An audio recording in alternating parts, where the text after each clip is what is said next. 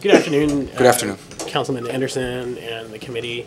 I'd like to applaud all of the outreach efforts that we've heard about today. I strongly oppose all of these measures, but I'd like to thank you for getting a really important conversation started, which I hope will lead to further institutionalization of outreach programs.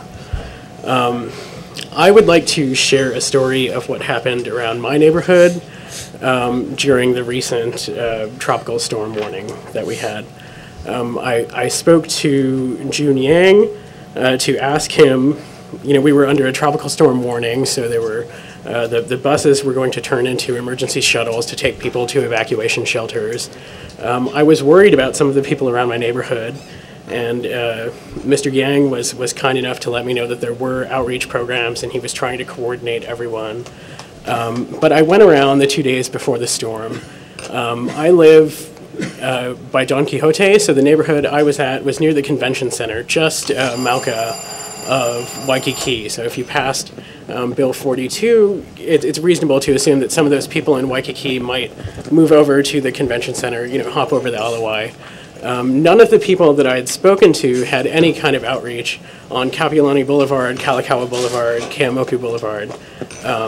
We're talking 48 hours, 24 hours, 12 hours before the storm.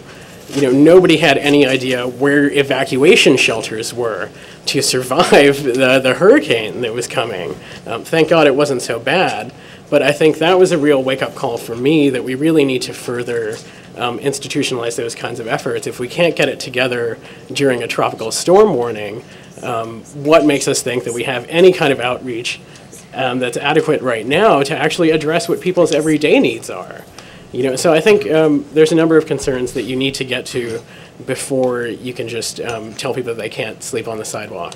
I think you've got to figure out why they're sleeping on the sidewalk first. And I thank you for getting all of the right people in the room together to start that conversation. But I hope you continue that conversation rather than just pass these bills. That's all I have to say. Thank you. Members, any questions? Thank you very much.